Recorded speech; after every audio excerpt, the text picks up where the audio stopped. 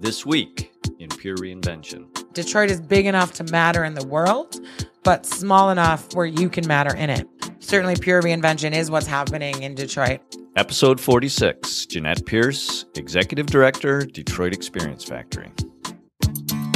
Engage, disrupt, adapt, repeat. You're listening to Pure Reinvention, the podcast for curious people. Welcome to this edition of Pure Reinvention, where our mission is to create space for the unexpected by inspiring a reinvention lifestyle. Hi, Misty. Hello, Mike. It is a great interview we did this week. It's an exciting one because I warned you I was going to take the credit for this, so I'm just going to get it out of the way right now. I've been asking you to talk to Jeanette and get her in for a podcast for a long time. Well, meet with her for years. I've been saying, hey, we need to find out more about this Detroit Experience Factory. And for good reason. Aren't you glad now that you guys have a relationship? Well, I've had a chance to know Jeanette for a period of time. I didn't maybe tell you all of that. And Jeanette what's really inspired me about Jeanette's work is she had a passion for Detroit. And she was able to turn that passion into something that she recognized other people would be interested in. And now they stay very busy teaching people and sharing with people the story of Detroit. Misty, another thing I want to share with our listeners is the We Invent opportunity and experience that's coming up very quickly that the Pure Reinvention team has been working on. Can you share a little bit about that? Yeah, we've been working closely with Jeanette because she's going to be part of it and help us kind of design it around a field trip experience for the women we're taking to Detroit October 23rd. We're really looking forward to it just because it's going to be a great opportunity for women leaders and not necessarily executives. You know, you can be a leader in any position in your job and your life, and how they can learn from the entrepreneurs that are in Detroit. We've really appreciated Jeanette's assistance with that. With her help, this is going to be a very special day. And Misty, we hope to make this a really regular thing where we're able to expose people to a lot of the unique things that are in Detroit with Jeanette's help. Yeah, if you're interested in the We Invent project right now, you can register online at weinvent2015.eventbrite.com or email us at hello@purereinvention.com and we can give you some more details. Let's listen to this great interview and we'll see you on the other side.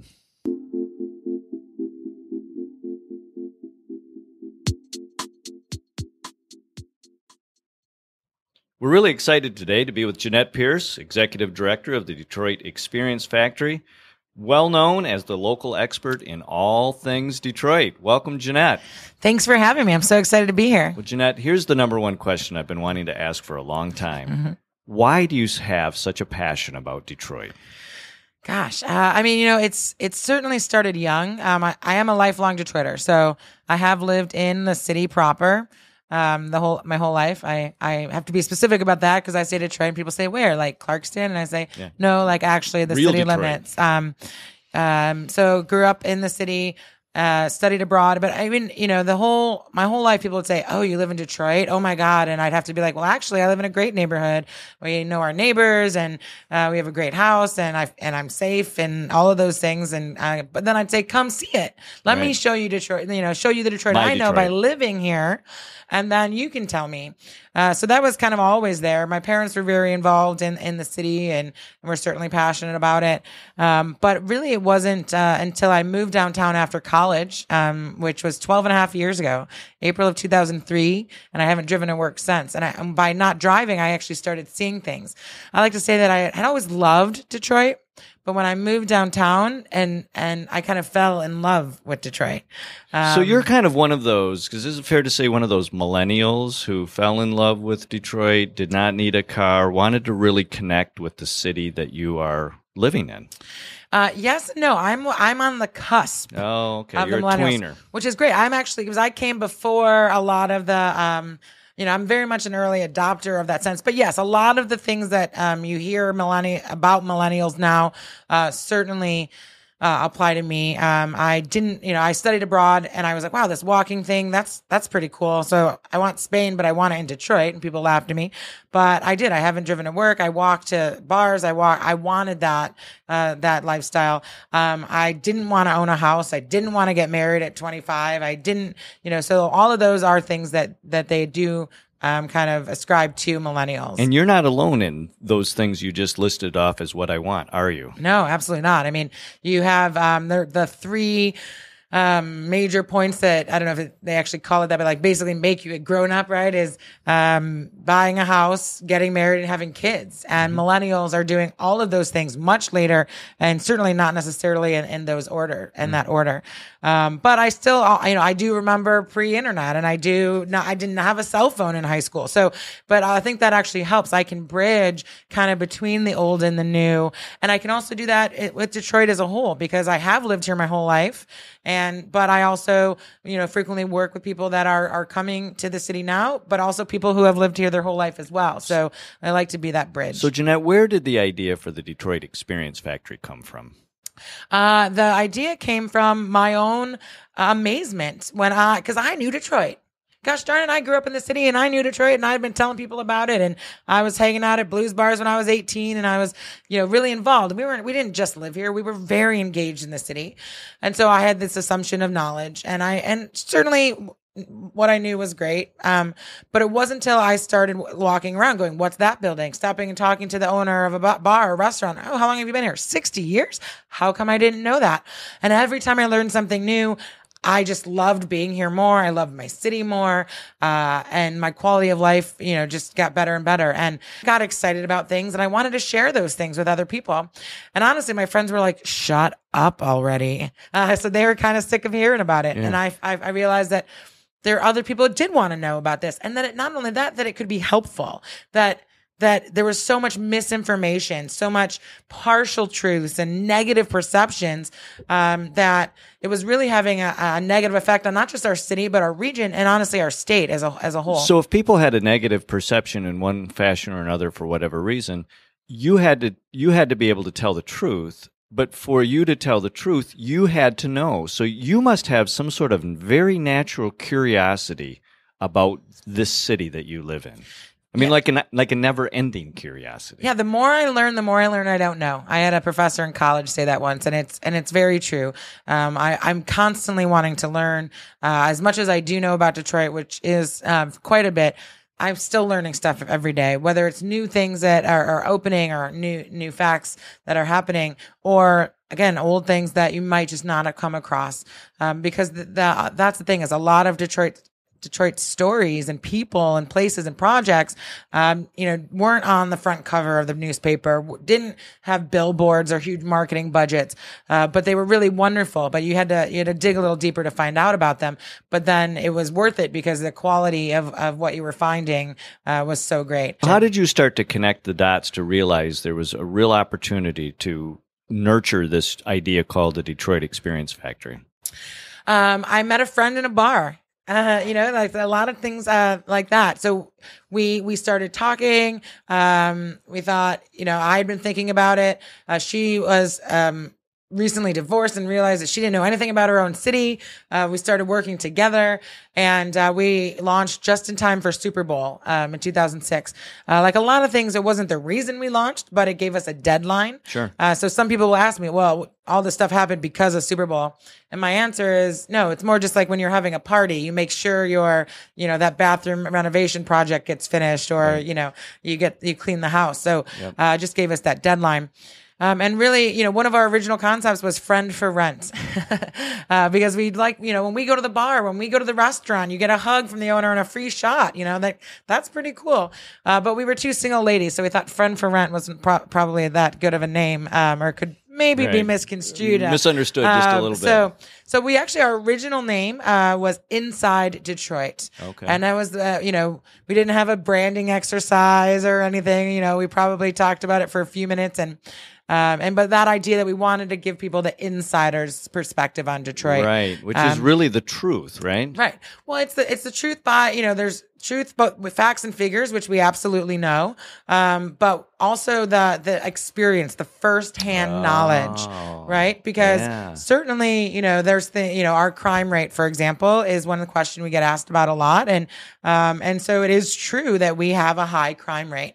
However, as a person who lives in the city, I feel very safe. And I've lived in the city my whole life. I went to Spain, as I mentioned. I'd only been there 6 days and I got mugged.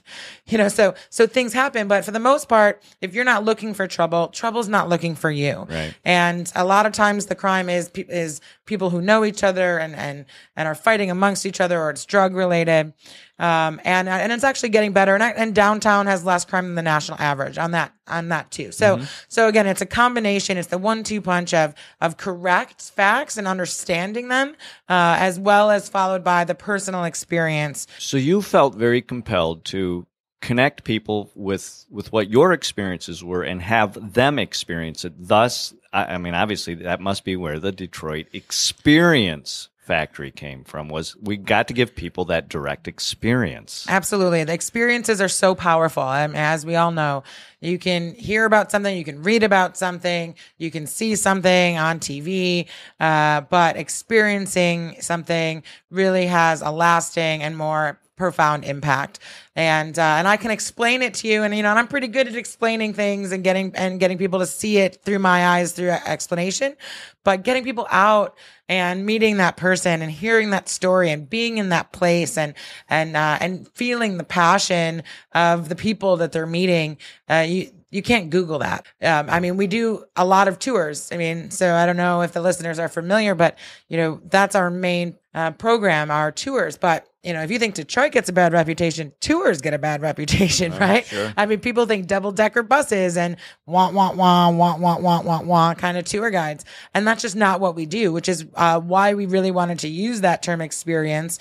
And we also help people, whether they come on a tour, which we've taken over 50,000 people since we started on these experiences, and mostly locals. That's another, or people that live in the state or have a longer contact with Detroit, because, and we don't mind helping tourists and we don't turn them away. We like it, but we're a nonprofit and we want it to be impactful. And when locals can learn this information, they can use it.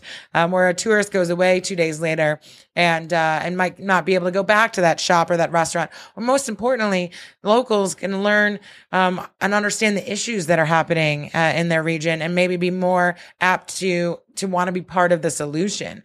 And that's a really big part of what we do. So you just alluded to something really interesting, which is when people come on these tours, and they participate in these experiences, they learn things.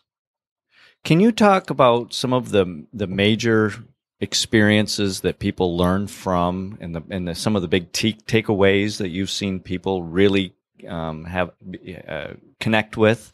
After having done these 50,000, that's 50,000 people, right? 50,000 people. Yeah. There's got to be some really profound takeaways and lessons learned that you've seen over the years. Yeah. A couple of the ones stuck out from really early on, even. For example, I had a doctor on a tour that we did, and he really seemed to enjoy it. But then after the tour, this is a public tour. We mostly do private, customized tours around all different types of themes, which we can talk about later. But public tour, and at the end of the tour, he says, "Oh my God, I feel like such an idiot." And I'm like, what's wrong? Or, I thought he's like, "I love the tour." He's like, "I'm here at a conference and I was offered my dream job in Detroit 2 years ago. And I turned it down because I didn't want to live in Detroit." I'm not making this up for marketing purposes. He said, if I had taken this tour when I was here doing that interview, I'd be living my dream job in a really cool place. And I'm just kicking myself now. Sure. And that's the impact that, that's just part of it. I had another young woman from University of Michigan who said afterwards, she was so bubbly afterwards. She was like, "Oh my God, this was so great. Oh my God." And she's like, it never even occurred to me to stay in Michigan after I graduated. But now I want to live in Detroit, and I'm pre-law and I have friends. If I bring them down, can you show them what you showed us? And maybe we can volunteer at a local nonprofit. And, so the power of, a couple hours.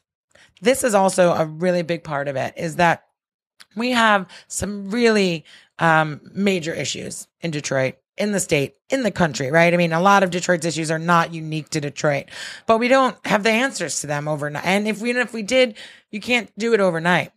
The power of a couple hours, a half a day, whatever time people have that we get to spend with people, the power that it has to have a positive impact on their life, on the city, the state, the region, like that domino effect of that positive impact is huge. So with what you hear today from the generation of individuals graduating from school now is they have to go somewhere else to find the kind of lifestyle they want. They have to go to Brooklyn, New York. They have to live in Manhattan. They have to be where the action is. Yet what I'm hearing you tell me is if I give you a couple of hours of time, you'll convince me that perhaps the action is right here in Detroit. Absolutely. And even our value proposition is actually stronger than a lot of those cities that you just mentioned. And it's just that a lot of people haven't thought about it that way. So, for example, you said the value proposition in Detroit is even maybe stronger than some of these others. Give me an example of what you mean by that. Well, so just to, so yes, people students and college grads and millennials want to go to New York and Chicago and stuff, but more often they're even going to Portland. They don't, New York, yes, but it's almost too big to some extent for a lot of people. Yeah. Also, really what they want is this walkability, are lots of bars and restaurants, is this place. And you'll hear people say, well, no, they want a job and that's what matters. Actually, that's not true. I mean, the studies and multiple studies have actually shown that they frequently, or more often than not, young people choose a place they want to be, then they look for a job there. Portland is a great example, which is drawing people from all over and is actually one of the higher unemployment rates of any city in America. And so place does matter. And we actually have quite a few jobs here, both in the city and in the state, that we have all these big city amenities, 150 bars and restaurants, the 1 square mile of downtown, 3 major sports stadiums. I mean, other cities might have them, but they're very spread out and not very walkable. 13,000 theater seats is the second largest theater district in the entire country, second only to New York, Opera, Broadway, Avant-Garde, the whole spectrum. Campus Martius Park, 4th best public square in North America. The Riverwalk in Canada, for heaven's sakes. I mean, these are things that we sometimes forget. It's an international border. We have people come from all over the world. Kyrgyzstan I just had, and China and Germany, and you name it. None of those things are my favorite, though. My favorite thing about Detroit are the people and the sense of community we have, that we work together. We have a sense of collaboration. You'll have one bar help another bar open right next door. I gave my notes to new tour companies that are starting up. I mean, it's really, as I travel, you don't see it in other places, because in the end of the day, we all want to be a part of something bigger, and we want what's best for our city. We're not martyrs. We're not trying to make a point or anything. I love my life here. Just, that's why I'm here. But part of that is being connected to a bigger picture and being able to have a positive impact. So the one line that I always say when people say, why Detroit? It's that Detroit is big enough to matter in the world, but small enough where you can matter in it. And there's not another city on this planet that can say that. Well, that's really interesting, because what you're beginning to help me understand is you don't have to go somewhere else to find what you already have here in your own backyard. Now, Detroit has gone through a lot of changes in the last 10 years. And some people have suggested at some point those changes will stop happening in such a dramatic pace. Do you agree with that, or do you think Detroit is a city that will continually evolve with time? I think that we are just really at the beginning of what's happening right now. I don't even remember who it is, but there's somebody that likes to, involved in the city, that likes to ask people this question: what inning of a baseball game do you think we're in right now? My response was, maybe the third. Oh, really early in the game. Yeah, but between the second and third. Yeah. And he said that's kind of what he's gotten from most people, is like somewhere between second and fourth inning. The game's just forming then. We're just getting started, really. I mean, this is, I like to use the analogy of popcorn. I like to use analogies, a lot of different analogies. When I moved downtown in 2003, there was no CompuWare building. There was no Campus March. But it was like one thing a year. And this is where the popcorn, it's like pop, Campus March, CompuWare. I don't know if you can hear the snaps, but I'm stepping. And then the next year, Campus Martius. The next year, the YMCA. And it was like it was kind of this, like it was consistent, but it was kind of slow. And then it started to pick up a little bit. Right. And now it's like, you can't even turn around, and it's just, it's really, oh my really God, popping. that. But we're so far from saturation. And then we also have the whole rest of the city, which there's lots of great things going on in neighborhoods too. The city itself isn't really focusing on downtown. It's mostly private investment. The city is focusing very much on all throughout the neighborhoods. There's lots of great stuff going on in the neighborhoods, and they are getting a good amount of attention, but So there's great small businesses that have been around forever that are opening. You have housing stock, you have bidding wars going on in some of these neighborhoods. It's really, and what people tell me who travel a lot, who really know and understand cities, is that, because I can say why I like it, but what I ask them what. I had a friend who became friends with a travel editor from New York who got paid to travel. 20 years he worked there. And when he got vacation, he came to Detroit. And it was his favorite city. And I said, David, tell me about that. And he said, other cities, you travel a lot, cities start to blend together. It's the same shops, the same restaurants, the same streetscapes, the same vibe, the same feeling. Maybe they have different names, maybe they don't, but they all just feel exactly the same. And Detroit doesn't. Detroit is not the same. And I think one of the silver linings for being late to the revitalization game, because we're certainly, make no bones about it, we are late. We are not. We're not early. We're not and that's a lot of times what I have to explain to people too. Washington, D.C., New York. Times Square in 1980 was prostitutes and drug dealers. Mm-hmm. You couldn't pay people to live around there in that time. We get to learn from some of the mistakes. And we get to not make ourselves like everybody else. But I think Detroit has a interesting perspective of always wanting to invent themselves. So they're not necessarily willing to follow the template from what somebody else is doing. Yeah, we can learn from other cities, absolutely, what to do and what not to do in some cases. But we certainly like to do things our own way, I guess. So when we had a chance to collide and kind of learn from each other what we were doing, we immediately saw that there was an opportunity for us to work together in some of the projects that Pure Reinvention is doing. And we have this very cool event coming up October 23rd called We Invent, which is a women's only experience. And we've reached out to you to help us with that. Without giving up too much of the detail, can you tell us what this experience will entail and why someone should be interested in participating? Yes. I've been really enjoying working, with you and your team. And even as we got ready for the ASAE conference, and certainly Pure Reinvention is what's happening in Detroit. And there's so many great examples of that. And we have had people come from all around the country and locally to learn from Detroit, from the people, places, and projects here, to see how we've done it outside of the box, which I know is kind of an overused term, but it's actually not, without a box at all. That's maybe a better way of saying it, right? Yes, exactly. And so we've had Nike, we've had Converse, we've had Bosch International bring their executive teams here, and we've put innovation themed tours and experiences together. And it's been really, really successful. And we're really excited to then kind of have this focus of women innovators, women entrepreneurs, women, what I call doers. These are, all around the city. There's people everywhere that can complain about stuff that just say, why don't we have this? They should do that. But in Detroit, people say, why don't we have this? Okay, I guess I'll do it. And certainly women are really, in many ways leading that charge. And so I'm really excited to bring a group here, to Detroit to meet some of these amazing women and learn, and be inspired by, the city of Detroit and its amazing people. Jeanette, we really have appreciated the time that you have shared with us today. We want to thank you for the partnership that you have allowed us to create, and we look forward to more great things to come. Thank you.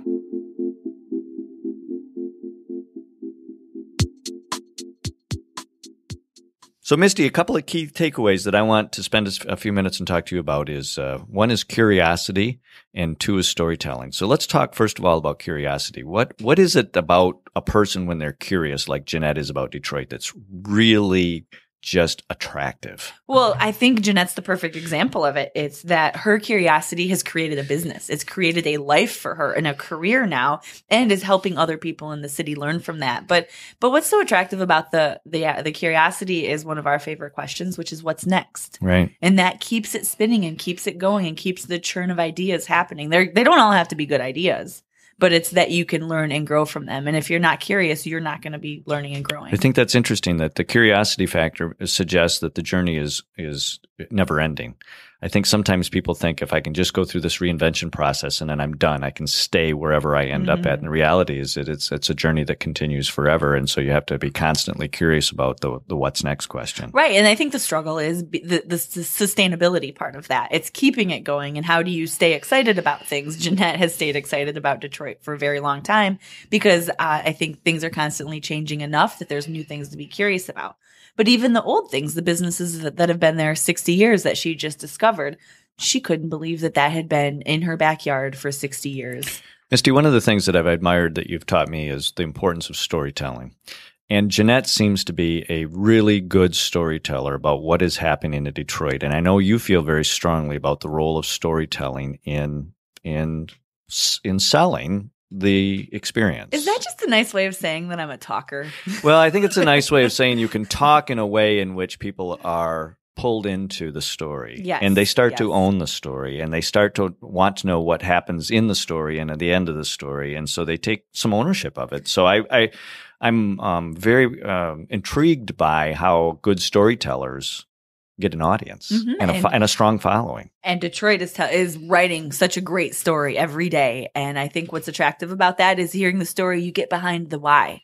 And everyone's starting to learn, like companies like Apple and other companies are explaining that the why is so important. People will buy into anything if they get the why. So do you think that's what Jeanette is doing then? Is she's able to tell the whole story or what led up to what she's showing people so people Absolutely. are really impressed with how we got to this particular thing we're looking at? Yeah, I do think that's part of it. And it's a compelling story. That helps. It really helps to have good material. Yeah, so you're not just taking people and showing them different things in Detroit and saying, there it is. You're telling the whole how we got here, what's going to happen next, how it connects, the dots. And she's had a lot of excitement. She shared a couple of stories, which were really fantastic stories in this interview about people that didn't know, locals that didn't know what they had. And she is opening their eyes in a magnificent way just by telling the story. So if you're able to tell the story, and then here's another thing that Jeanette talked about, which was connecting the dots. And you, the other day, even before this interview, were talking to me about how we've got to kind of connect the dots, that it's very important that people learn how to connect the dots. Now, Jeanette's talking about connect the dots. So let's talk for a minute about this thing called connect the dots. Well, we talked about connect the dots, and we also talked about collecting the dots. Oh, yeah, that's right. And remember that? Yeah. And I think that's just a fun part of making the connections is collecting enough dots that you can make connections too.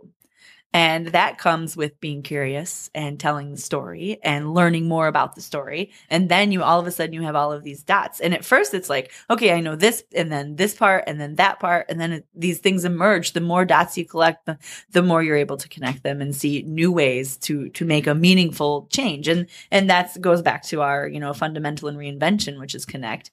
Yeah, step number 4. Yep. A very key part of what are we going to do with all these things is how do we connect or reconnect them in a way in which we continue to always have value. And so in Detroit, Jeanette is helping people collect more dots about Detroit. And the magnificent thing is once you go there and learn about all those dots, you can connect them. You can connect them to your life. What's really exciting about bringing the women there, we kind of arrived at this aha moment naturally, was that Detroit has all these myths about it. And I think women feel like there's a lot of myths about women in leadership and women in these stronger roles. And boy, can't we learn something from the city of Detroit in that way, that we don't have to play into whatever you think the story is. Let's write our own story. Well, and it seems like in today's world, it's ripe for writing your own story. The world is not behaving in the traditional way that it has been in the past. So if the world is truly open to writing your own story, then it's an opportunity that everyone has. In this particular case, you're talking about our We Invent experience, but it's an opportunity that everybody has to write their own story and connect your own dots. And if you need to collect your own dots before you can connect your dots. It's a tongue twister, but it's fun. It is. I had to think about it twice and really work hard at it. it ties in the curiosity. It ties in the key assets that you have by the dots. It is just a marvelous way to see step 4 in action. And I hope that this interview got people excited about Detroit and coming to Pure Reinvention. We want to be able to bring you, we want to connect you to not only Jeanette, but to Detroit's story and let you make your own decisions and connect your own dots so your own story can emerge. There is going to be more about what we're doing in Detroit, isn't there? There Misty? is. So, maybe this should be our little teaser about that. We have another program coming up in November called Starters, and there is a lot to talk about. So that's your teaser. That's it. What it's called. Stay tuned for more. You're going to have to listen to the next podcast. As Misty, you would stay connected. That's right. Well, Mike, this has been fun. We learned a lot from Jeanette. Yes, I think that's absolutely right. Remember, if you are ready for a change, make it a change that lasts. Make it Pure Reinvention. Thanks for listening to this episode of Pure Reinvention. Keep the conversation going and get alerts when new podcasts are up by following us on Twitter at Pure Reinvention or sign up for our mailing list at purereinvention.com.